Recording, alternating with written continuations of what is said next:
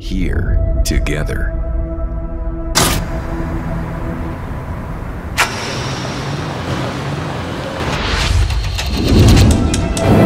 After a time of uncertainty and patience, here we are, together again.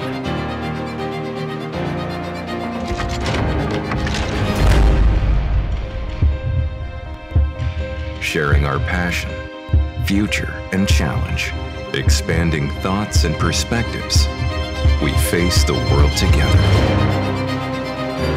Here, together, with TCTAP in 2023.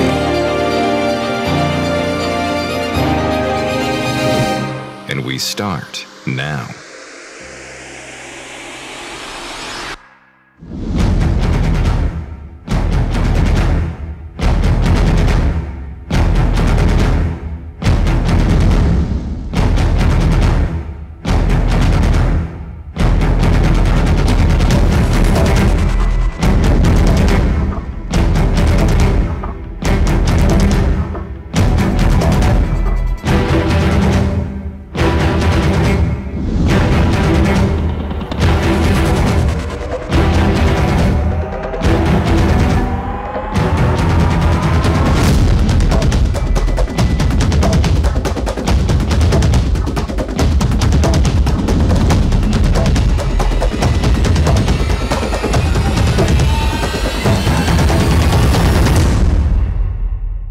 Get together again at TCTAP 2023.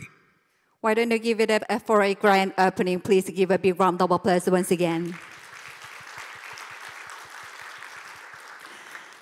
Thank you very much. And to kick off this meeting, let us invite our co-chairperson who helped prepare for our meeting, Dr. Seung-Jung Park, to the podium for an opening remarks. Ladies and gentlemen, please welcome him with a big hand.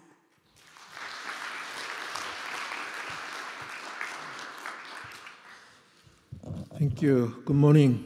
Good morning, everyone. So, on behalf of the organizing committee, it is my great pleasure to welcome all of you to the 28th annual meeting of TCTAP 2023.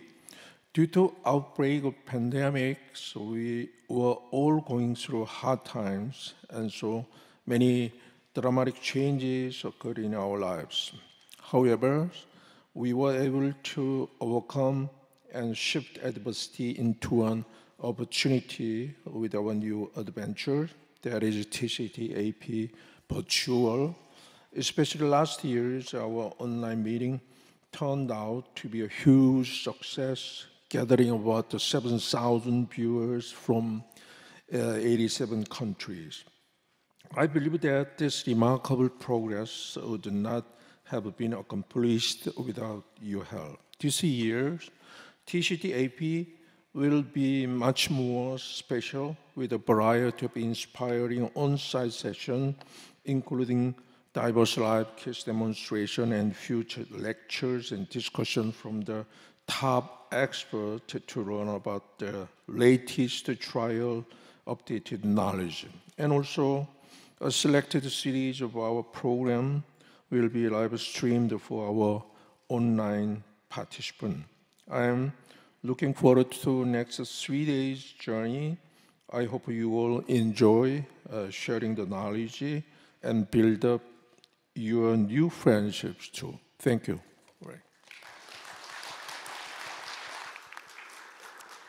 Thank you very much, Professor Park, for preparing for today while partaking in various research to elevate the quality of treatment and securing the safety of patients. Thank you very much once again. And Dr. Duk-Woo Park has also put in great effort in this meeting as a co-chairperson. So let us welcome him to the podium to have his congratulatory remarks. Please welcome him with a big hand.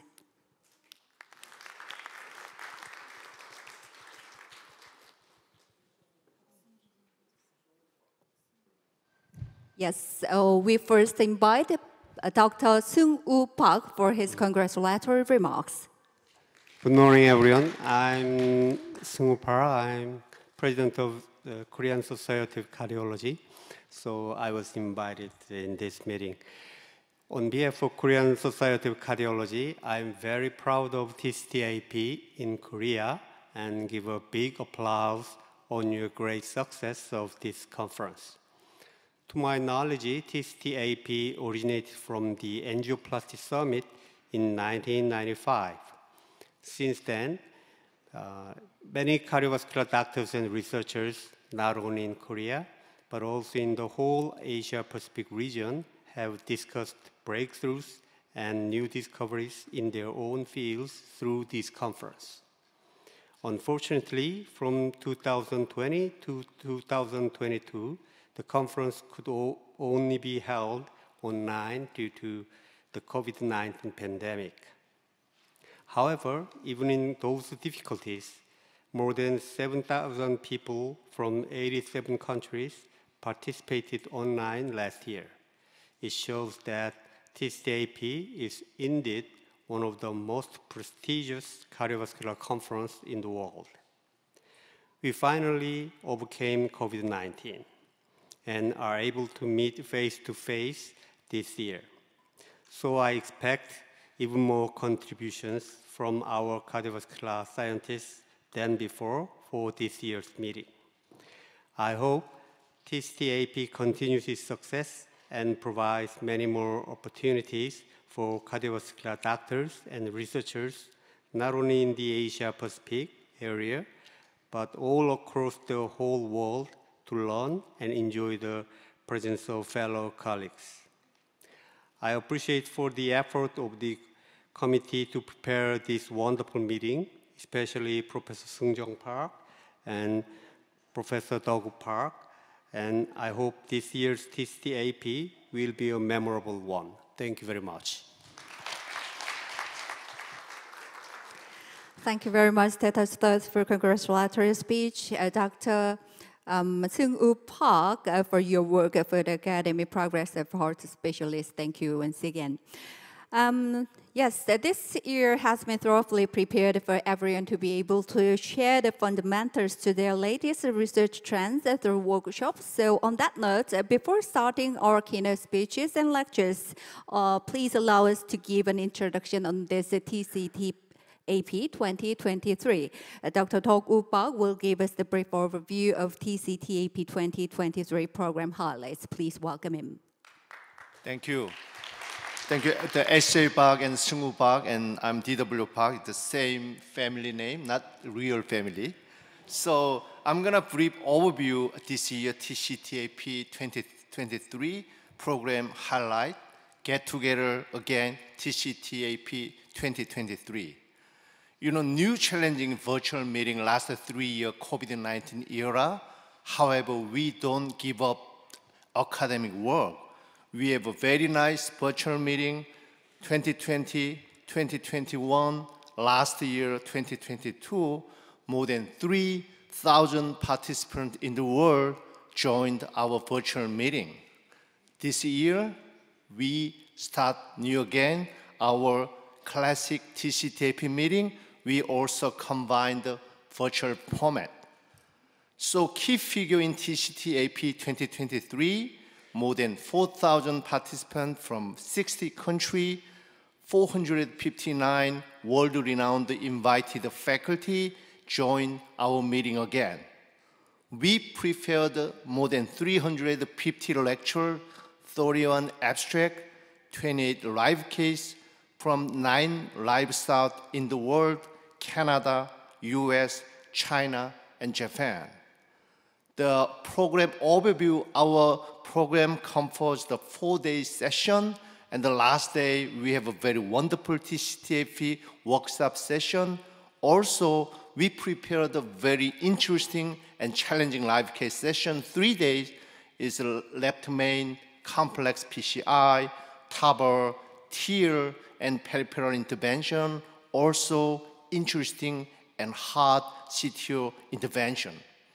The last day, we have a very educational program highlight, left main, evolution of the valve intervention, evolution of imaging and physiology, all about tips and treat, complex PCI.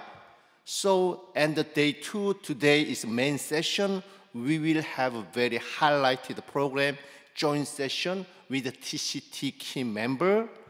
And 2 and 3 days, we have a very diverse program, medtech innovation, complex PCI, TAVR versus SAVR, and vulnerable plaque and imaging physiology, all about new data, antithrombotic, complex PCI, as well as peripheral intervention.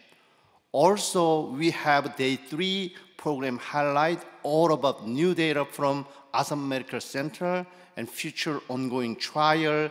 Also, last and this year in Asian Pacific area, we published the 4 New England Journal of Medicine late-breaking trial in 2023 in Asian Pacific area and best clinical trial from abstract. Last day, we do very challenging case competition. We have KCTA symposium session, and absolutely our TCTAP is joined with International Society 12 from 10 countries, including TCT, SKY, CCT, Tokyo Valve, and EBC Club. So last day, and we have rounding 4 days and very nice satellite symposium, including the expert meeting in breakfast, also lunch activity. We have also very special, very honorable activity, TCT AP award will be soon. And the last year, Alain Young was awarded, and this year, somebody sit here. And finally, TCTAP, our social media ambassador, always stand by 24 hours. Let's stay tuned in our TCTAP via several social media. Thank you for joining TCTAP. Everyone, hope you enjoy Asian Pacific Educational Hub TCTAP 2023. Thank you for your attention. Thank you very much, Dr. Park, for giving us the overview of TCTAP 2023. Yes, there are multiple sessions and events prepared until the 9th, so I hope you have insight for enjoying the time during your stay in Korea. And now, let us start our lecture in earnest. So first of all, we'll have the first keynote lecture by Dr. Nico Pijls. So please join me in welcoming him with a big round of applause.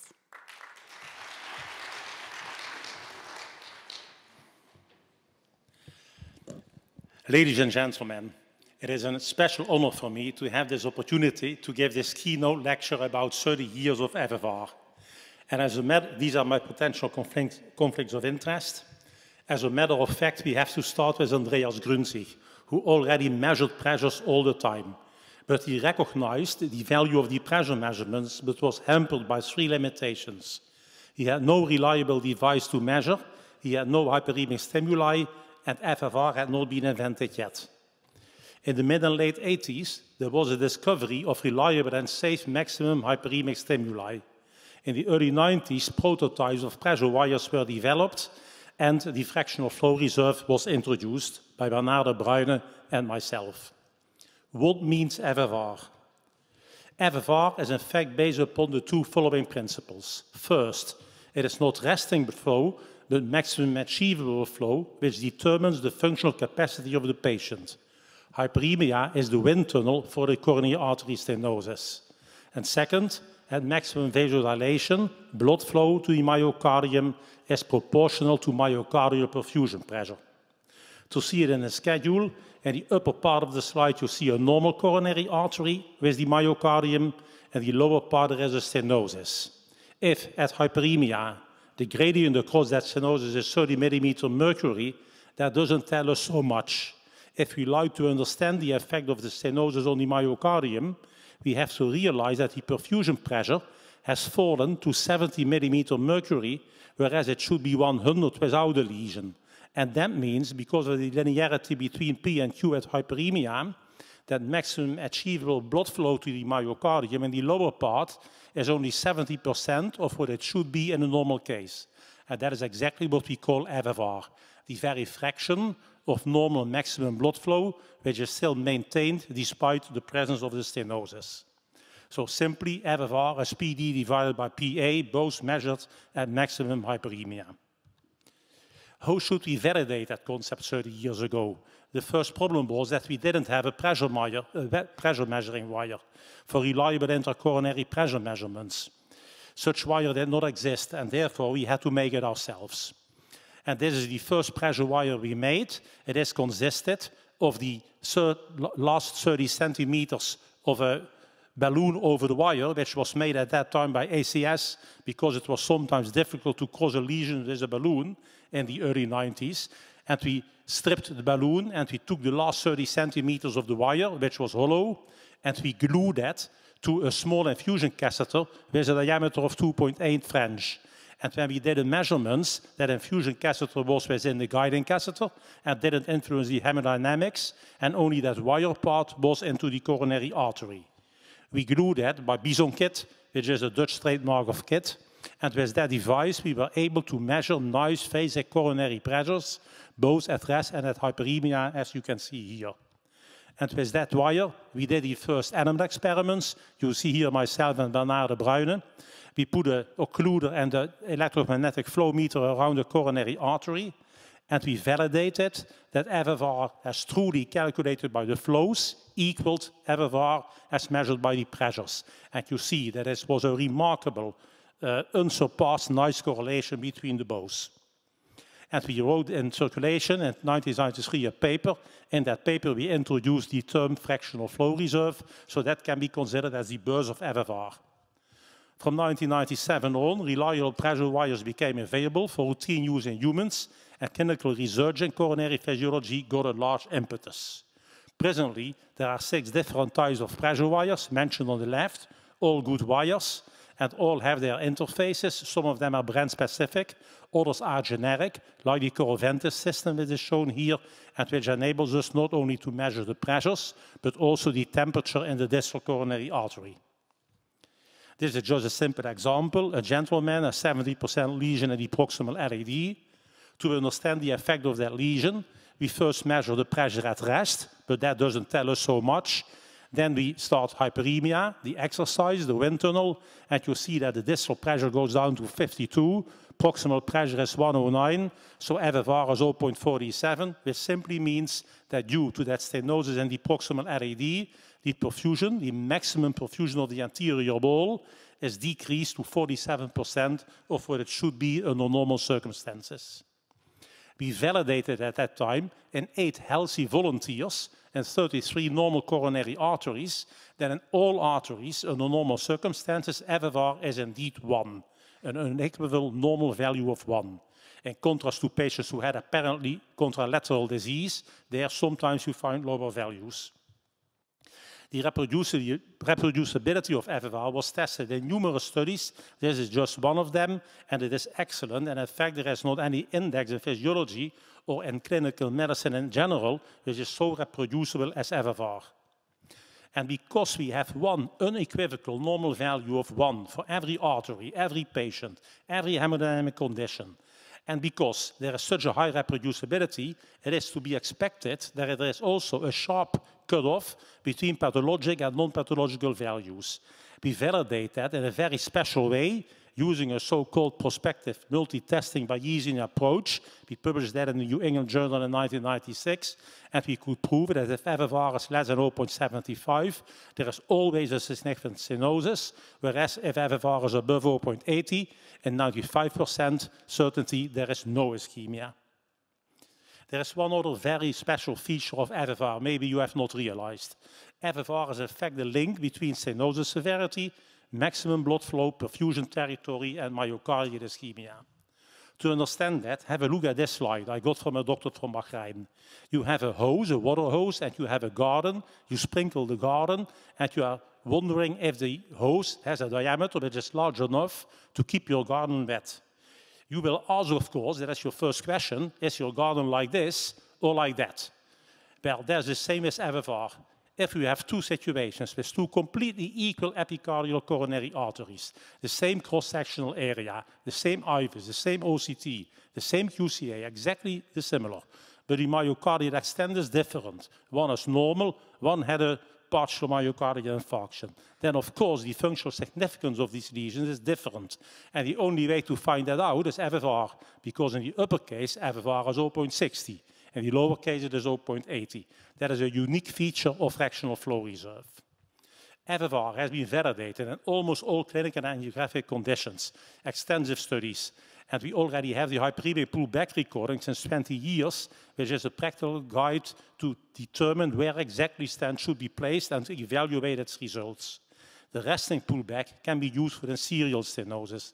And recently, all these pullbacks were refined and more sophisticated by the PPG index introduced by Carlos Colette and his co-workers. What about FFR and clinical outcome? There are numerous data about that. This is a famous study showing that after 1, 2, and 5 years, if you do FFR-guided PCI in multivessel disease, outcome is 30% better for every type of event compared to angio-guided PCI, not only for MACE, but also for DESERT-MI. This is the FAME2 study. Their patients with multivessel disease had FFR on all lesions. Some of these patients had no ischemia. All lesions were FFR negative. That is the green line. Beautiful outcome after 2 years. Other lesions with the same anatomy, or patients had at least one lesion which was FFR positive, and they were treated medically by randomization. That is the red line. So having ischemia is much worse than having no ischemia, even if anatomy is the same. And then the third group of patients were the patients who had at least one lesion which was FFR positive, but had PCI. That is the blue line. And there are two things. First, it shows us the benefit of FFR-guided PCI. And secondly, it shows to us that if we do a good PCI, that we reduce the risk of the patient to the risk of normal. Finally, the FAME3 study, with the purpose to show that FFR-guided PCI and 3-vessel disease was not inferior to CABG. We could not prove that. That is on the right-hand side. But we compared it with the syntax done 10 years earlier and without FFR guidance. And then you see that in the FAME3 study, the result of FFR-guided PCI in complex multivessel disease was twice as good as in the angio-guided syntax study. Unfortunately, also the surgeons did a very good job, or I should say fortunately for the patients, and also CABG had much better results, so still there was a difference. But the absolute numbers are impressive. Also in Korea and in many other studies, a lot of work has been done, especially the IRIS registry has learned us a lot. What is the spin-off of FFR and future perspectives? We have seen the development of resting NHS. No hyperemia is mandatory, that is an advantage, but more often false negatives are observed.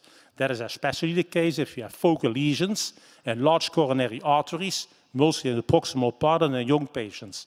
If you have such a patient and a minimal resting gradient, be aware you need hyperemia to show that the lesion is significant. Other spin-off is IMR, Index of Microvascular Resistance, for the microcirculation.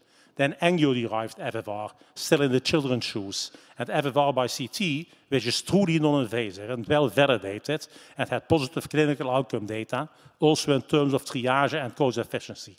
And more recently, a new paradigm developed, and that is really important. We could measure absolute flow and microvascular resistance in milliliter per minute and Wood units, both at rest and hyperemia, in a very, very stable and reproducible way. That also gives the possibility to calculate absolute CFR and, even more importantly, MRR, which is microvascular resistance reserve, a kind of super FFR for the microvasculature, and that is the new standard for quantifying microvascular disease. Tomorrow in the afternoon, there is a symposium opening the black box of the microcirculation. I could advise you to go there if you really need to learn something new. Here at this meeting, you should go to that symposium. So my take-home messages: anatomy alone is insufficient to understand physiology. FFR and derived NHS provide superior insights into coronary pathophysiology and greatly improve the correct diagnosis. And there is incontrovertible evidence for improved outcome of coronary disease and revascularization by the dedicated use of FFR. This is the Katharina Hospital. I'm working here for 30 years. We do 1,600 FFR cases per year. It is still a pleasure to measure pressure.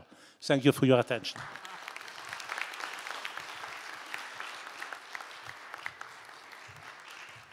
Thank you. Thank you very much, Dr. Nico Pijls, for sharing with us your experience and some ideas through the lecture. Thank you very much once again. And our second keynote lecture will be by Dr. Martin Bert Leon, but unfortunately he's not be able to be with us today, but he sent us the video message for his lecture. Let us look at the video clip. Dear colleagues and friends, it's my honor to give this keynote lecture entitled Contemporary Trends in Aortic Stenosis Management for the audience and participants of the 28th TCT Asia Pacific. These are my conflicts. When we think of contemporary aortic stenosis, we really should think of this as a life journey disease. We tend as interventionalists to focus on the index procedure itself, enhancing technology, expanding indications. But importantly, prior to the index procedure, there is a component of what we've called upstream development for this therapy. Similarly, we believe that after the index procedure, there are many other considerations that need to be understood when we consider the patient's lifelong journey.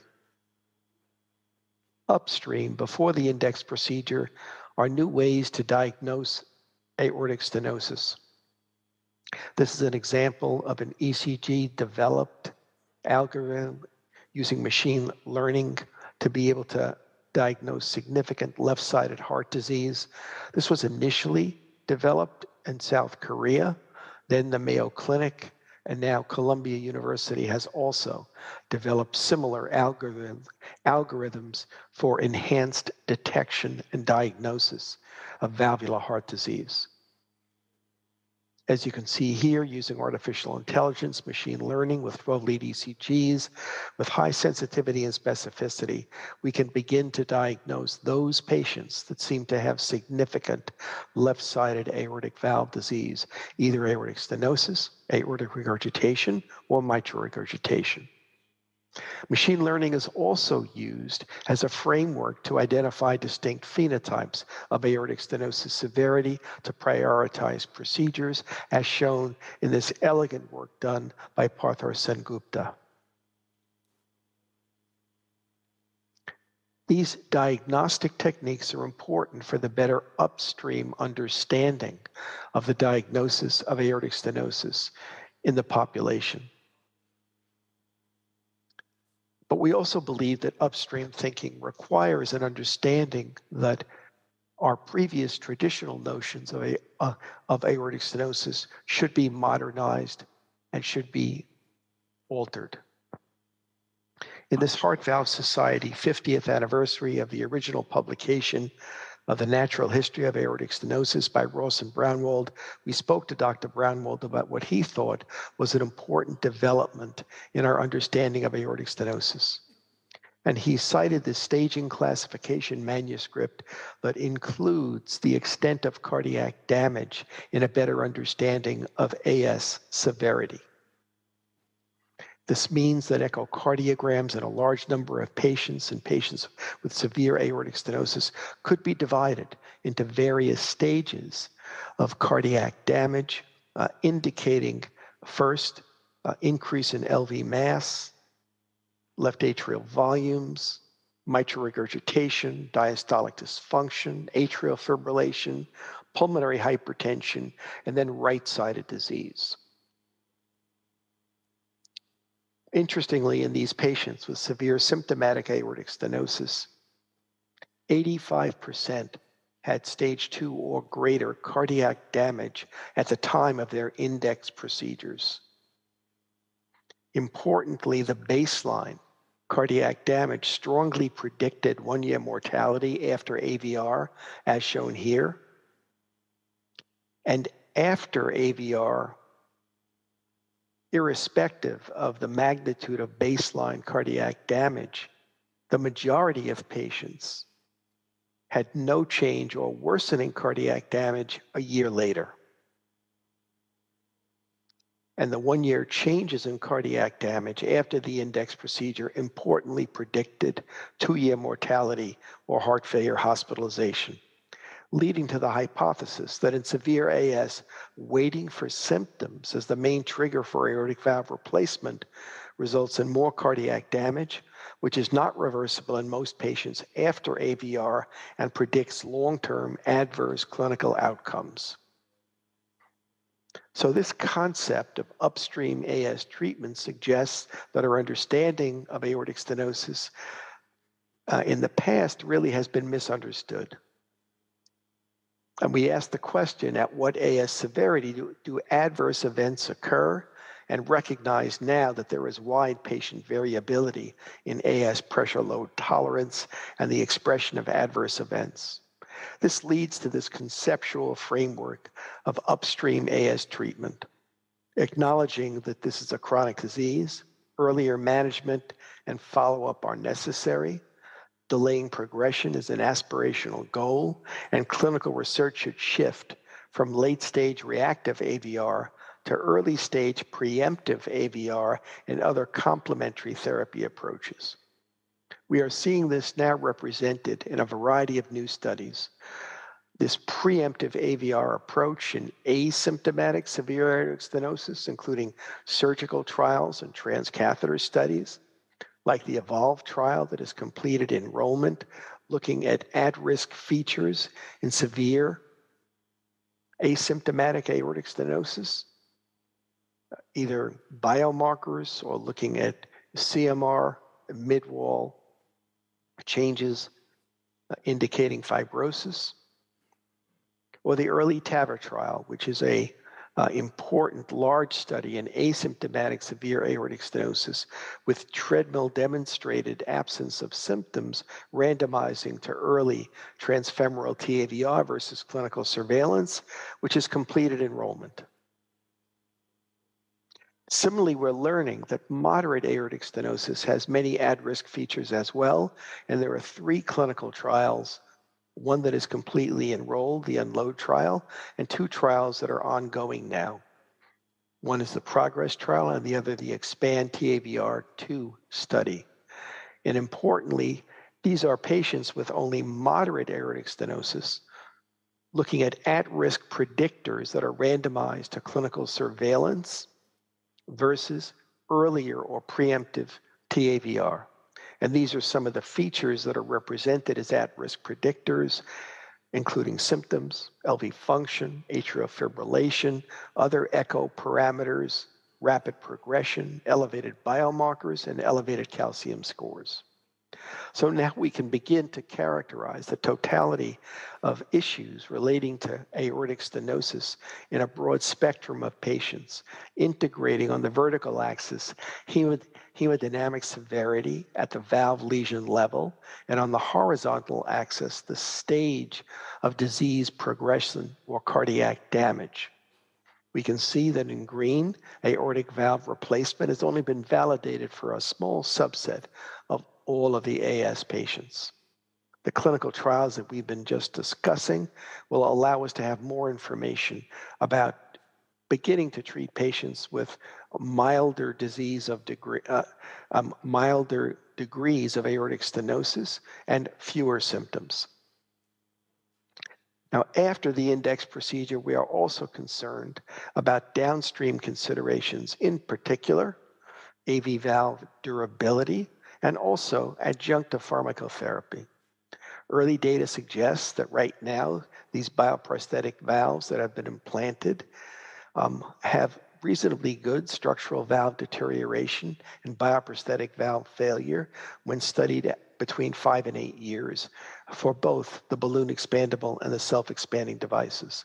But we will be seeing patients that certainly have evidence of failed TAVR valves, and new technologies are required, many of which involve material science innovation. The first is the Edwards Resilia valve, which is an interesting version using Resilia tissue, which has stable capping of the free aldehyde portions of the leaflet material with glycerolization, allowing dry leaflet storage. There are a total of 7 formulations of this new tissue that are being applied in surgical and transcatheter Edwards valves. The Anteris DurAVR system with acellular detoxified tissue, which tends to reduce calcification with a single piece construction and excellent hemodynamics, is another version of a new, completely different form of transcatheter aortic valve, which is in early feasibility studies. And similarly, the Foldax Tria valves use true polymer leaflets with a siloxane polyurethane elastomer for both surgical, aortic, and mitral valves, and a transcatheter valve in development, all of which is manufactured using robotic techniques. And finally, although we understand the pathophysiology of aortic stenosis, there are no known proven medical therapies to slow or prevent the progression of calcific AS. And for many reasons, we believe that these trials have been delayed, but are now beginning to resurface with many new potential therapeutic targets and exciting new clinical trial methodologies. We've also learned that there may be ways to apply medical therapies to help manage the patient during the pre-treatment and post-treatment phases, recognizing that residual risk from heart failure is due to cardiac remodeling and irreversible injury associated with cardiac damage. So we believe that there may be an opportunity to intercede in these patients with adjunctive therapy to protect the heart during progressive AS and to augment its recovery after AVR. And these are common clinical trial processes using drugs that are readily available, including RAS inhibition, Entresto, SGLT2 inhibitors. So we expect there to be a new era of pharmacotherapy for aortic stenosis, applying many new techniques, such as adaptive randomization, real-time Bayesian analysis, using continuous data monitoring and common control therapies, as well as surrogate imaging endpoints to accelerate our understanding if drugs are working or not working. So we think the pharmacotherapy era for AS is just beginning. So if we redraw this grid that represents the life history of aortic stenosis, as mentioned, multi-drug precision medical therapy will be an important component of the early stage of treatment, as well as adjunctive during later stages, incorporated with some of the other more traditional aortic valve replacement technologies, appropriately applied preemptively when indicated based upon clinical trial data, which is now being generated. So I've tried to suggest to you that it's a complex area to look at the lifelong journey of aortic stenosis, the earlier diagnosis, preemptive treatment in appropriate patients, optimizing the index procedure, and then managing issues such as valve durability and incorporating or integrating pharmacotherapy approaches to manage patients at various stages of the disease. Thank you very much. Yes, a sincere thank you to Dr. Leung for sharing his various knowledges and information with this lecture, and we'll just hope we'll see him next year in person. Well, ladies and gentlemen, today we have something special set aside for everyone, which is the TCTAP award session. Masters of the Masters. Yes, this is a word granted to thank and show our respects to those who made big contributions in the field of cardiology and devoted their all for humanity's health, who's been selected for the Masters. Co-chairperson Dr. Seung-Jung Park will be announcing it to us. So let us him just once again to the podium. So would you please give us your presentation.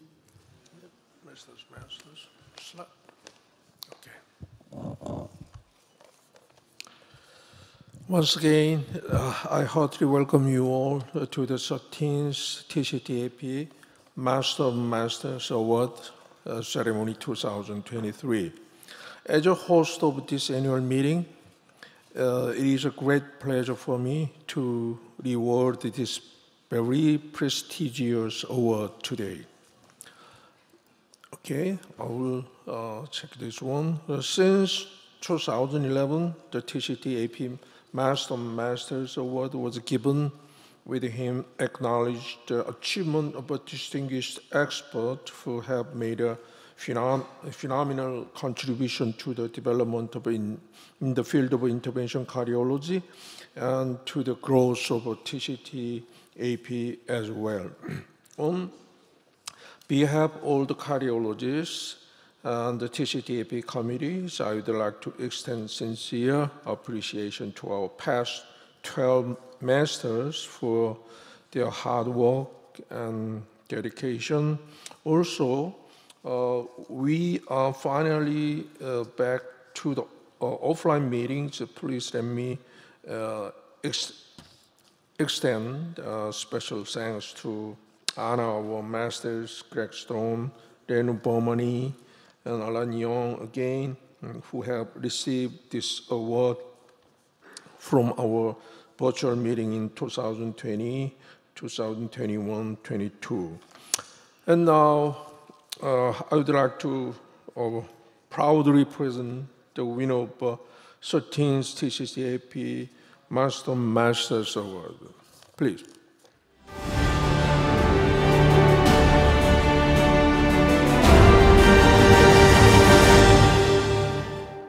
The Master was born in Paris on January 25, 1945, and graduated high school at Lycée Charlemagne in 1960. Being a boy who loved playing the piano, he hesitated to become a pianist or a doctor when he was 18. The birth of an irrevocable vocation for medicine has begun with the fascination of early diligent readings of countless books about medicine. Choosing to pursue his academic career in medicine, the Master graduated the University of Paris and completed residency and internship in France, and fellowship at the Cedars-Sinai Medical Center in Los Angeles, California. Moving back to Rouen in 1977, the Master joined Charles Nicolle Hospital as a full-staff cardiologist, and now he has been leading the field since joining the department for more than 20 years.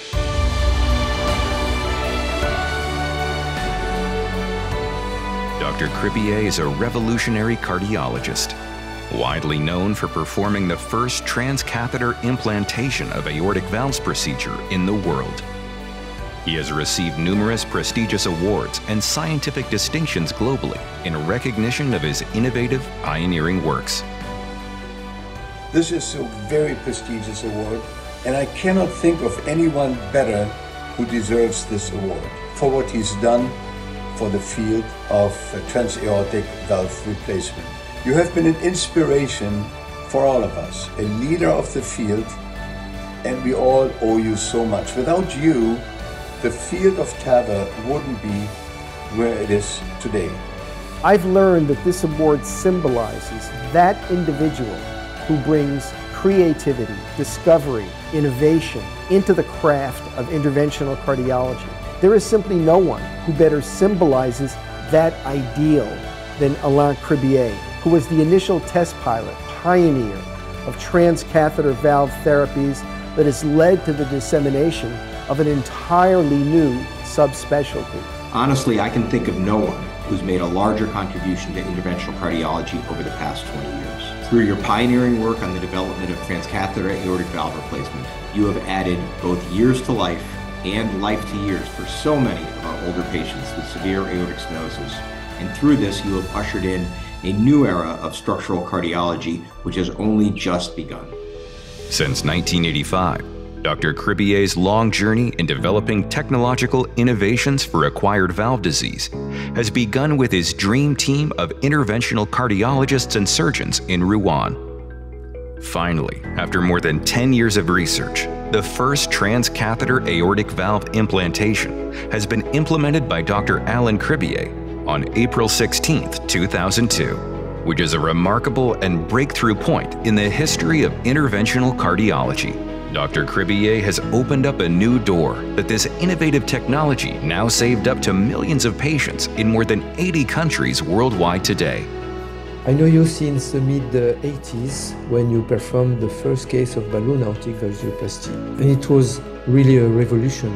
Everybody knows the last part of the story and how much time was needed to move from the film in 2002 to low-risk patients today.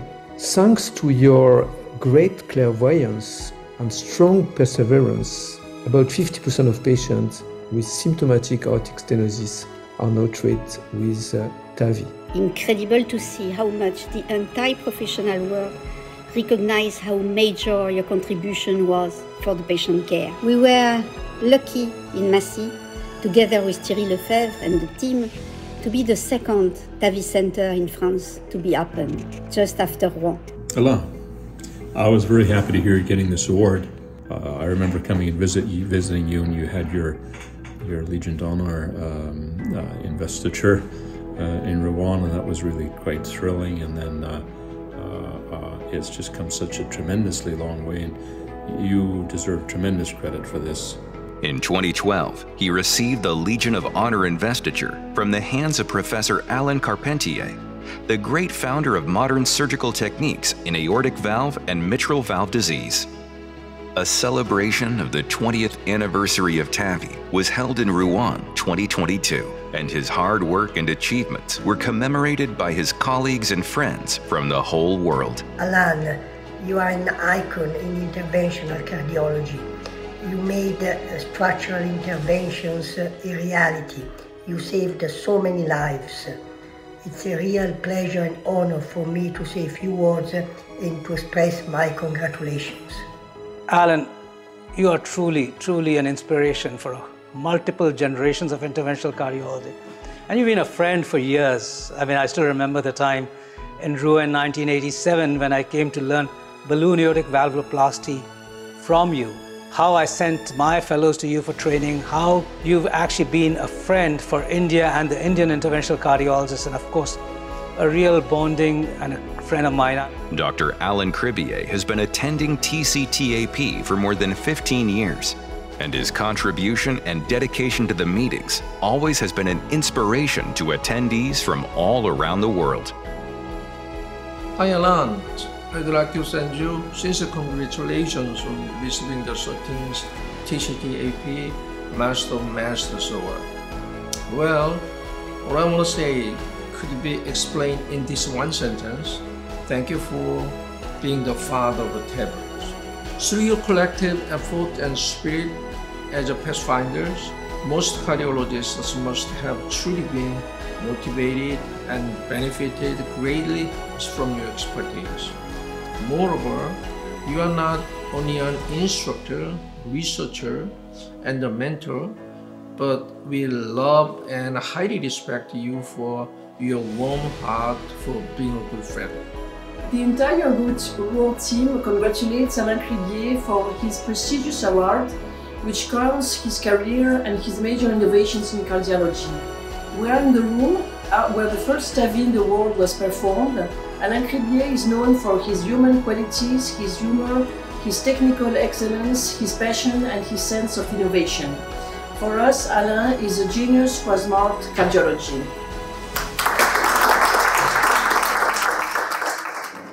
Dr. Alain Cribier recently created the Rouen Medical Training Center for the education of future leaders in the field of cardiovascular medicine. Teaching his own tips and techniques at the new training center, his lifelong dedication and contributions to this field will continue with his never-ending passion.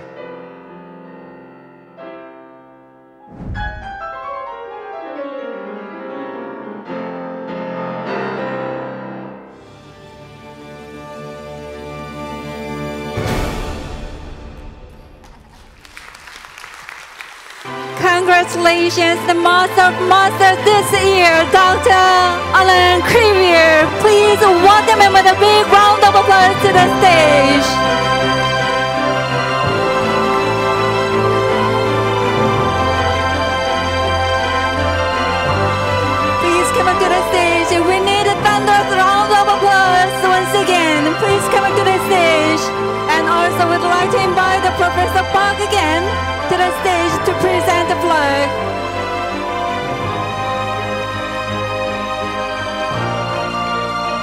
Congratulations. He devoted his whole life to saving the lives of patients. And Dr. Seung-Jung Park will present as a special plaque to the winner of 13th Masters, Dr. Alain Cribier. Congratulations. Yes, of course, we needed to take a commemorative photograph to record this precious moment. And we'd like to invite the two of you, honor two of you, to the center of the stage.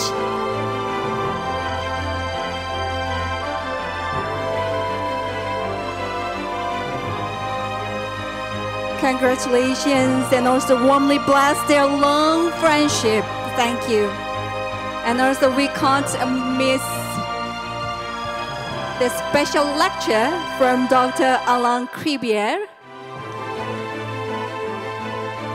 So would you please share with us your feelings first, Doctor?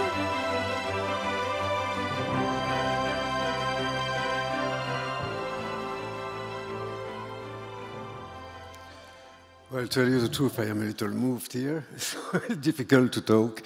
I would like to say how much grateful I am for receiving this award. You know, I have commitment, so I have been so close of you, my friend Seung-Jung, you know, for many years, and receiving this award from your hands has a very special meaning to me.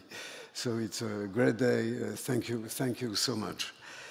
I have been asked to try to recap a little of this 20 years of love story with TAVR, and I will do that with a great pleasure. These are my disclosure. Actually, you know that French people are supposed to be great lovers.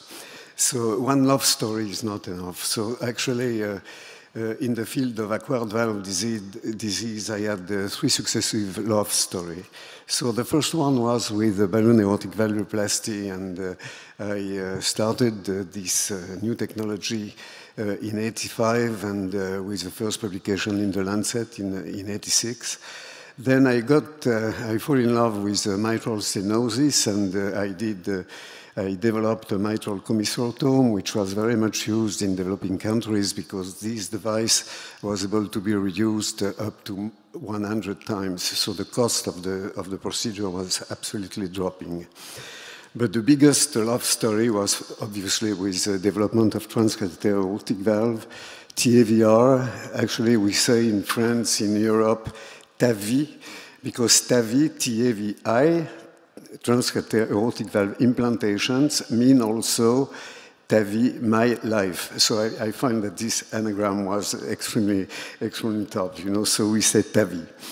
And this was a big love story, but it was a little more problematic, especially to start. And if I was able to do that, as you have seen on the slides, you know, it's because I was working in an exceptional dream team with a rare partnership, especially between interventional cardiologists and cardiac surgeons. And not to say a word about nurses and technicians, you know, they all shared my love stories and helped making my dreams come true. So you can see on the screen here, Professor Bessou, who was the head of cardiac surgery in the 90s, and Professor Alain, you have seen her on the last video, who has been my right arm for the development of this technology, and who is now chief of the Department of Cardiology after me. And you can see also Christophe Tron, who was associated in the first case.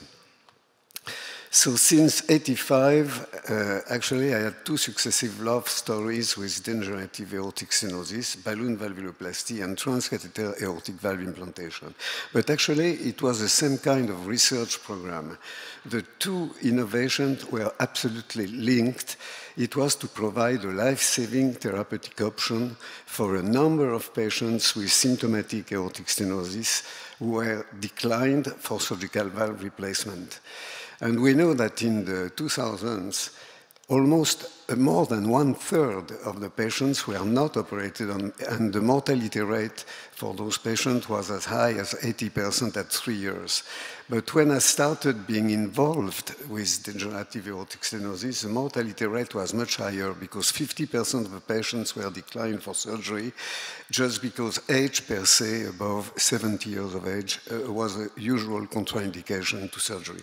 So my goal was to attempt to solve a major unmet clinical need. So in '85, you know, my first love story started beautifully with a 72-year-old woman who was very highly symptomatic. Actually, she couldn't move, she was fainting, she had loss of consciousness for every movement, she stayed in bed for 2 months, she also had coronary artery disease, and she had been turned down for surgery 3 times.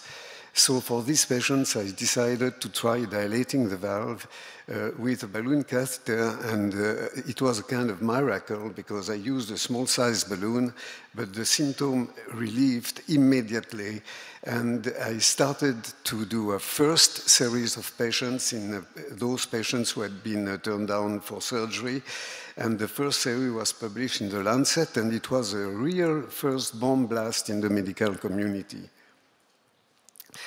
In '85, we started to do seminars, and it was the first of hundreds of seminars and workshops in Rouen. And amazingly, you know, our team was suddenly recognized by the whole medical community, and you have seen the slides, you know, presented by Jacques Set, but we had suddenly the most famous cardiologists coming to Rouen to learn this technology, and I started, you know, taking my rucksack and going around the world, you know, to train people everywhere on every week basis. So this technique was fiercely criticized by the cardiac surgeons, but expanded all over the world. So there was a glorious period and a breakup. You know, tens of thousands of patients were treated in the world.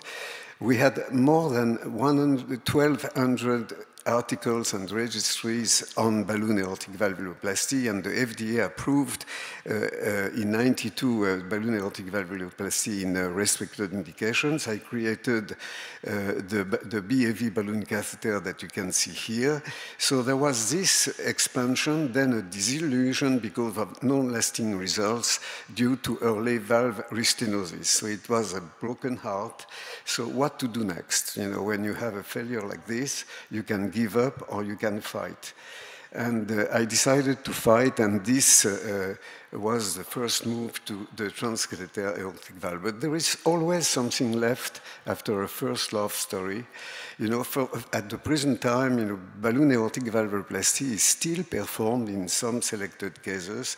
It is a very simplified procedure with a very short hospitalization stay. But also the collateral effect was to develop rapid ventricular pacing for stabilizing the balloon during balloon aortic valvuloplasty. And without rapid ventricular pacing, we won't have been able to implant the balloon expandable valve. So this is something good. And also, and I am very proud of that, 40 years later, you know, balloon aortic valvuloplasty remains part of daily TAVR procedures, as you know, for pre-dilating, post-dilating, or doing balloon sizing, for example. And it means that this technique definitely survived, so it's not that a big failure.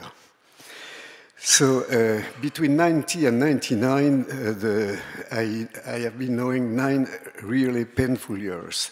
You know, I came in '90 with the concept implanting a valve prosthesis within the diseased calcific native valve on the beating heart using percutaneous catheter-based technique and local anesthesia. And I said local anesthesia because general anesthesia was one of the main factors to cancel, to turn down surgery because the anesthesiologist said that the patients won't survive. So I presented this concept many times everywhere, and there was an unanimous opinion of experts, cardiac surgeons, saying that it was both impossible and dangerous.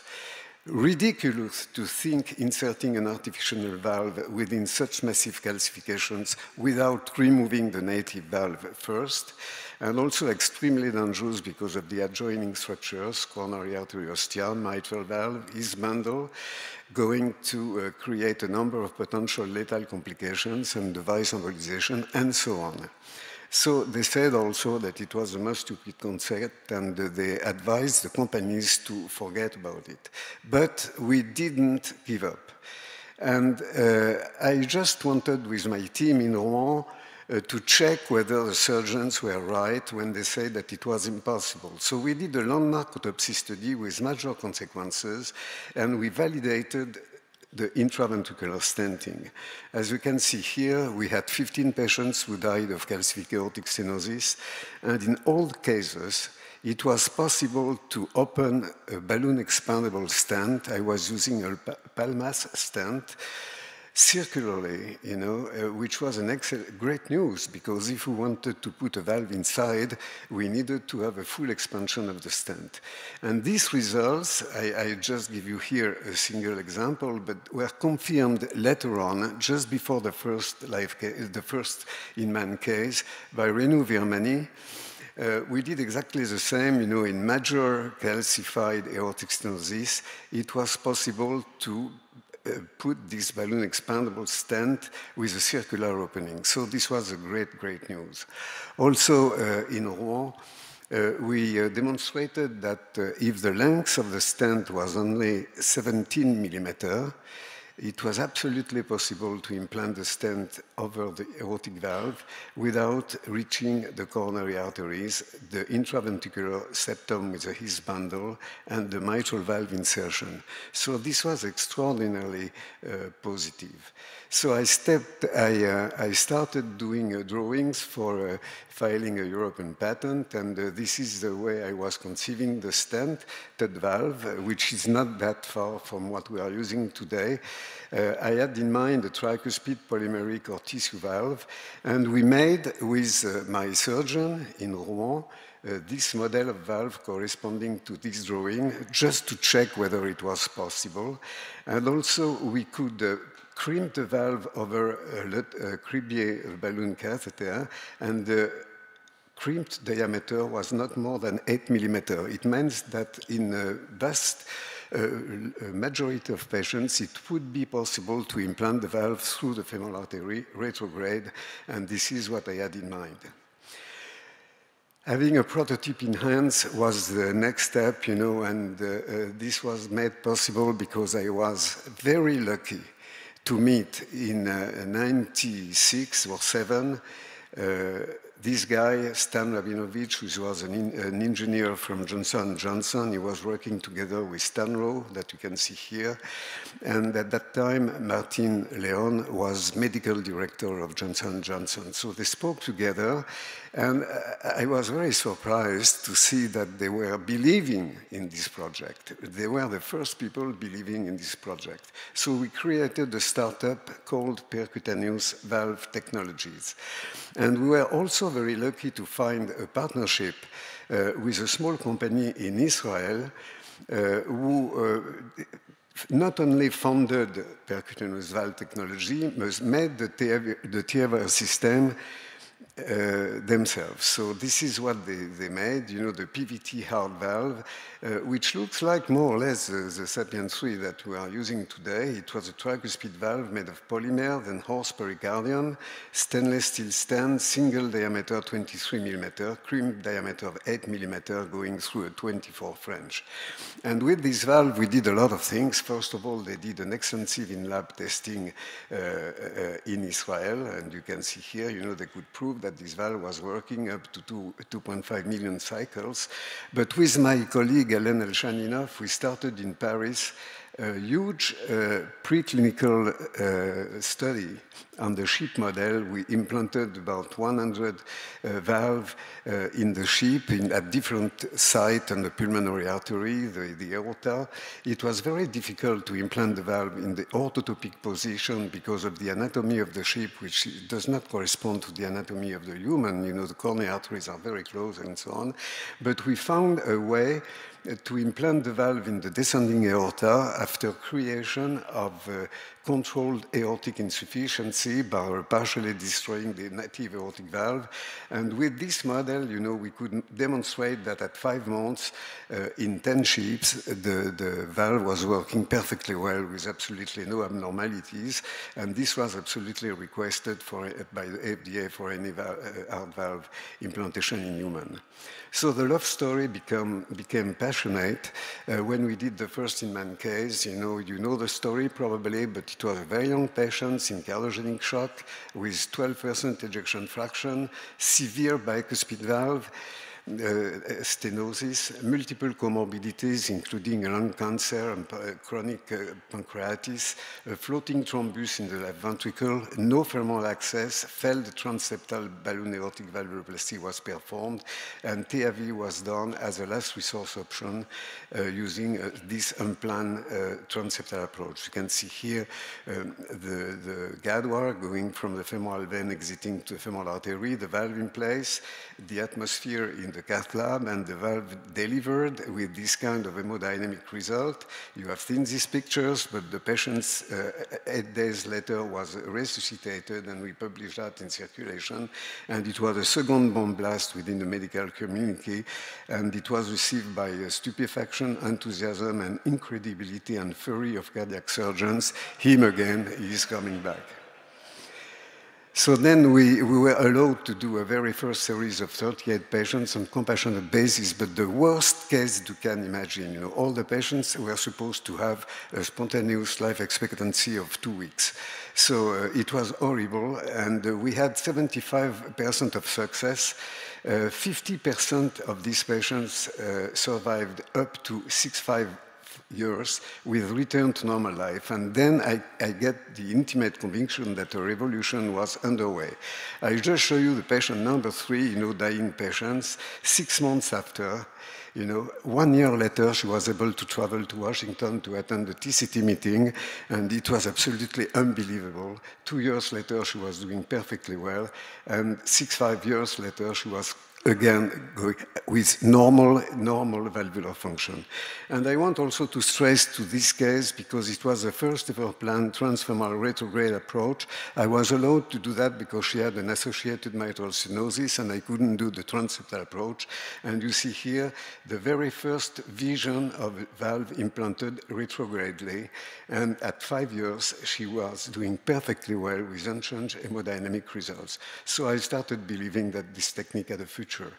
The first step of TAVR offshore with all these people, you know, it was a great emotional moment of sharing, some breathtaking results in spite of a technically difficult transeptal approach. And in 2005, we had a total number of patients of 100.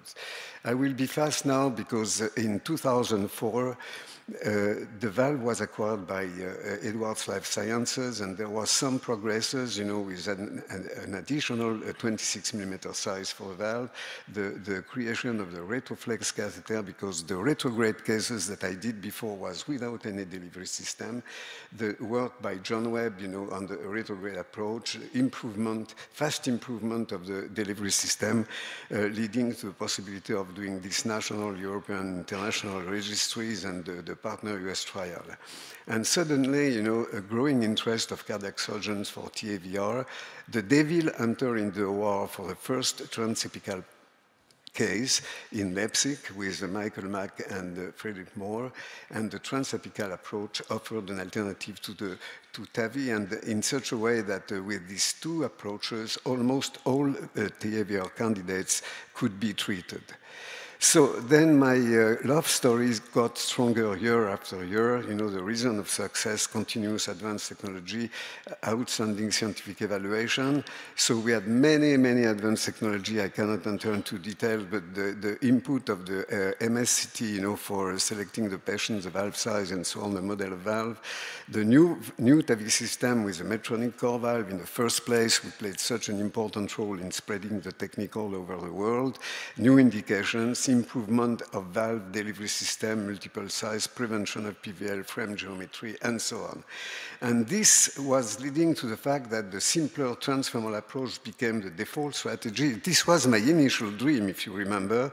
Now it's done in 95% of cases, and the minimalist version of this transfemoral approach has been pioneered by us since 2012 and contributes to the impressive democratization of TAVR.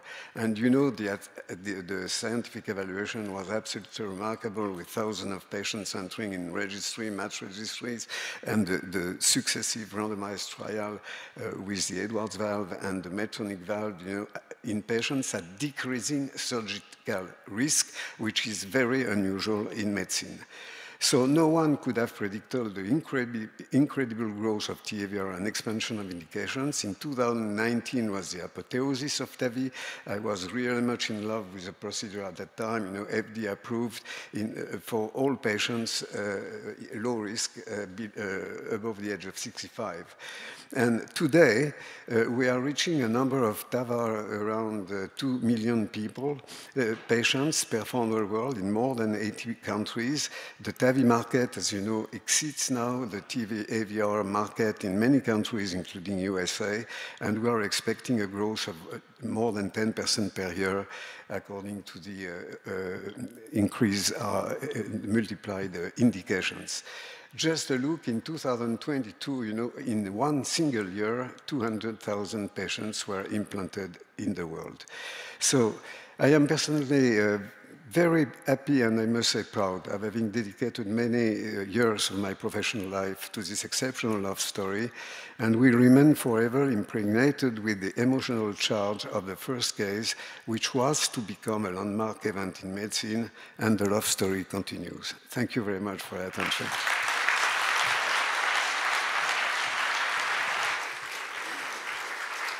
Thank you. Thank you very much. Congratulations once again. We need another big round of applause to the Dr. Alain Cribier. Thank you. Yes, he spared no efforts to give us your special lecture, his special lecture. Thank you very much once again, and what a heartfelt moment. And thank you, Dr. Seung-Jung as well, to prepare such a wonderful moment. Thank you very much. And unfortunately, it is time to wrap up all the programs of opening ceremony.